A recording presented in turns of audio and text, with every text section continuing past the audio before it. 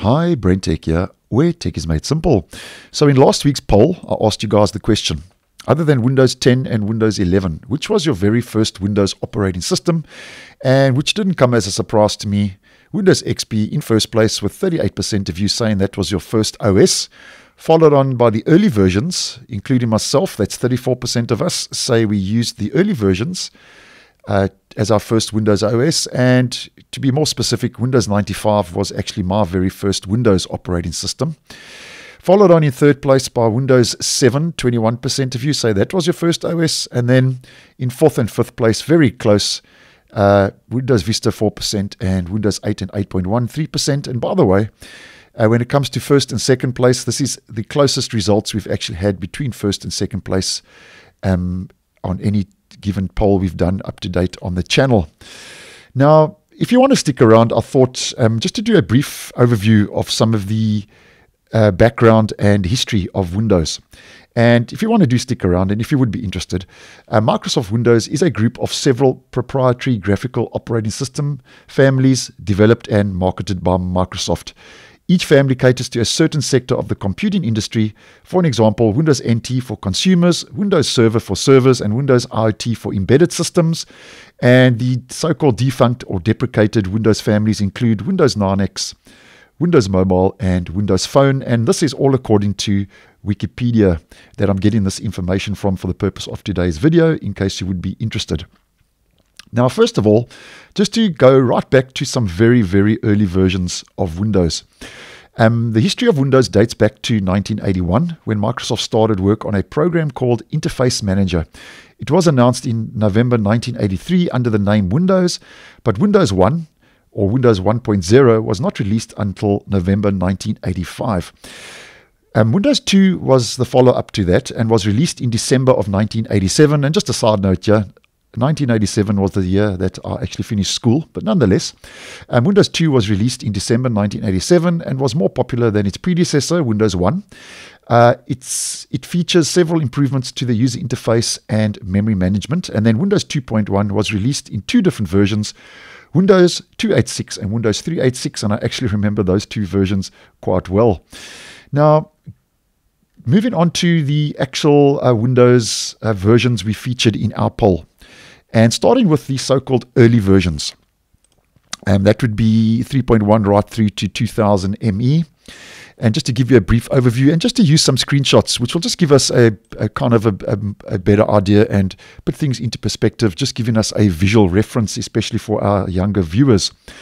Now, Windows NT was the first Windows operating system based on a hybrid kernel. And the first release of the resulting operating system, Windows NT 3.1, was released in July of 1993 with versions for desktop, workstations, and servers. And then the follow-up to that was Windows NT 3.5, which was released in September of 1994 and was focusing mainly on performance improvements, and was followed up by Windows NT 3.51 in May of 1995. Now, this is where I think Microsoft got their big breakthrough with the Windows operating system, Windows 95. And Windows NT 4 was released in June of 1996 and introduced the redesigned interface of Windows 95 to the NT series. And I think most of you would agree with me. This is, I think, the groundbreaking OS that so-called put the Windows operating system on the map, so to speak.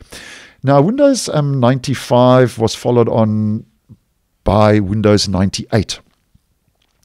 And Windows 98 was released on the 25th of June, 1998, which introduced the Windows driver model, support for USB composite devices, support for ACPR, hibernation, and support for multi-monitor configurations. Windows 98 also included integration with Internet Explorer 4 through Active Desktop and other aspects of the Windows Desktop update. In May of 1999, Microsoft released Windows 98 Second Edition, an updated version of Windows 98, and Windows 98 SE added Internet Explorer 5 and Windows Media Player 6.2, amongst other upgrades. And then after Windows 98, as we can see, we got Windows 2000. And just a brief overview of Windows 2000. On February the 17th, 2000, Microsoft released Windows 2000, obviously a successor to NT4. And the Windows NT name was dropped at this point in order to put a greater focus on the Windows brand.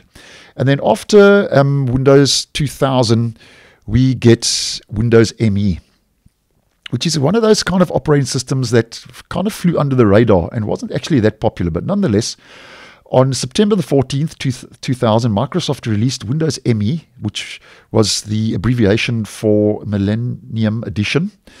And this was the last DOS-based version of Windows. Windows ME incorporated visual interface enhancements from its Windows NT-based counterpart Windows 2000 and had faster boot times than previous versions, according to Wikipedia.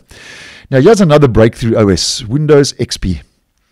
And Windows XP was a great operating system. I actually think, and I think many of you would agree with me, that Windows XP, for some users, most probably would be the most popular version of Windows to some extent or the other, mainly for your older viewers of this channel. And Windows XP was the next major version of NT, and Windows XP was released to the general public on October the 25th, 2001, and I actually think to some extent or other this was my actual favorite Windows OS. Now, the introduction of Windows XP aimed to unify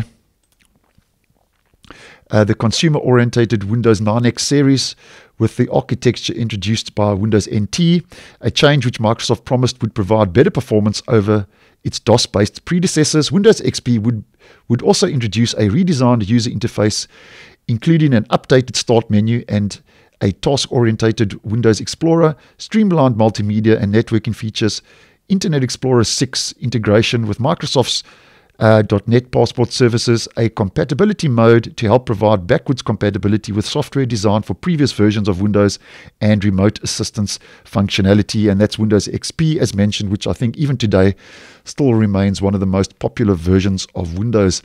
Now, following on to Windows Vista, and obviously Windows Vista over the years has got a bit of so-called hate, but nonetheless, after a lengthy development process, Windows Vista was released on November the 30th, 2006 for volume licensing and January the 30th, 2007 for consumers.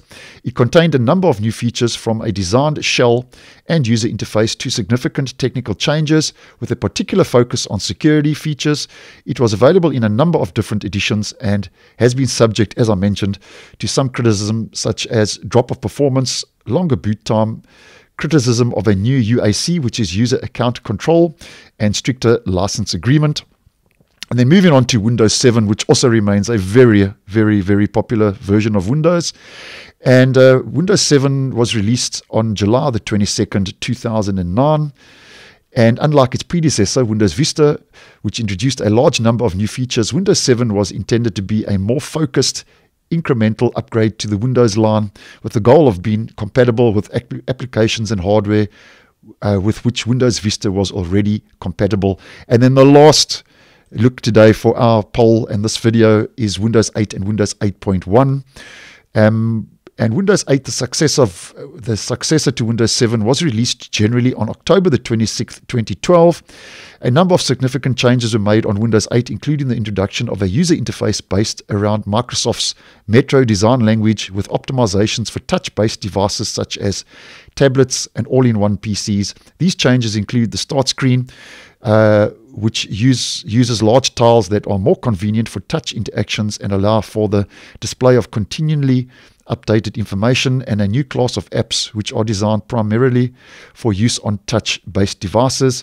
And then an update to Windows 8 called Windows 8.1 was released on October the 17th, 2013, and included features such as new live tile sizes, deeper OneDrive integration, and many other revisions.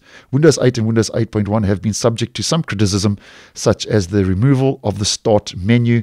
And as mentioned, Windows 8.1, as I've mentioned in previous videos, reintroduced us to the actual Start menu, which was removed in the actual original release of Windows 8. And then obviously after Windows 8 and 8.1, we received Windows 10 and now Windows 11, and possibly expecting to get Windows 12 sometime next year in 2024.